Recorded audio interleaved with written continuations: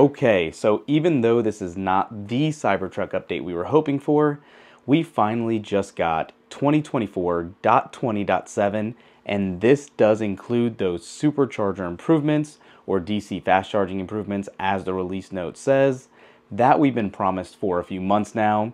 And yes, this does not have FSD supervised, unfortunately. However, this should make road tripping and just supercharging the Cybertruck that much quicker. So one of the biggest concerns, and having been an early adapter of the Cybertruck, it definitely does take a lot longer to charge at a supercharger than you might prefer, especially due to its large 122 or 123 kilowatt hour battery pack.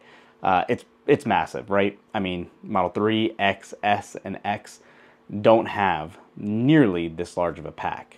So by nature, it's going to take longer to charge. Having said that, I'm excited to put this one to the test. Let's jump in the car. Spoiler alert, there's not going to be too much else we're expecting here, but this is one of those big summer updates we were waiting for. Let's go take a look. So as you can see in the Cybertruck, one detail on the release note, DC fast charging. So this release includes various changes to improve your vehicle's DC fast charging performance. As we're anticipating here, this is going to be those charging curve improvements like we just discussed. As far as the rest of the release notes, there is nothing else aside from the main branch of 2024.20. And what's funny is right before we shot this video, we actually just received the day before 2024.20.6.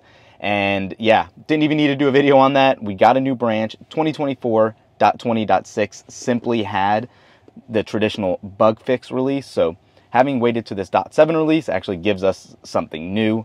Again, nothing else is here, but as we usually do, let's take a look at the full build number. And this is 2024.20.7 DC 8F 9F A8 B4 EA. Again, just kind of hopping around the UI, no indicators signaling anything else is new, and same here in our main menus. And again, like we said, unfortunately, FSD supervised is still not active just yet. So that is hopefully coming in the next 30 to 60 days. We're already in July. Elon said we should have it this month. We know Elon's time is not real time necessarily, but for now, at least we hopefully have supercharger improvements.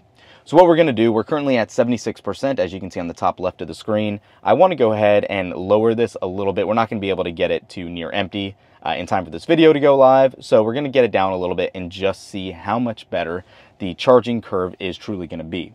I will call out, there is only a 150 kilowatt charger here near us. We're going to go to that one, so it's not going to be a 250 or a 350.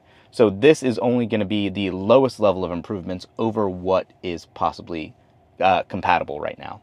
So let's go ahead and head to the supercharger.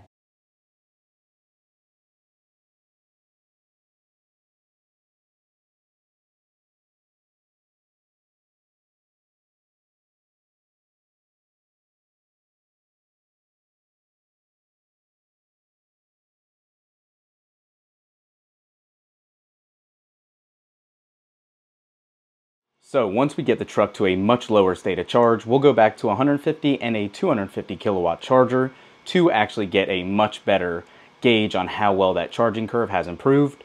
I will say from 70 to 90%, as you saw here, that was actually not bad. So less than about 15 to 20 minutes to get that 20% at its highest capacity. That's pretty good. Usually that's the slowest aspect of the battery when it's nearly full. There's not enough electron room to move around, so it's very compact. So this is a great improvement automatically right off the bat. So again, nothing else massive in this update. Still no FSD supervised. Hopefully that'll be coming in the next 30 to 60 days like we said. We'll see. Drop a comment down below if you were able to run a range test already and let us know. Thanks for watching. We'll catch you in the next one. Peace.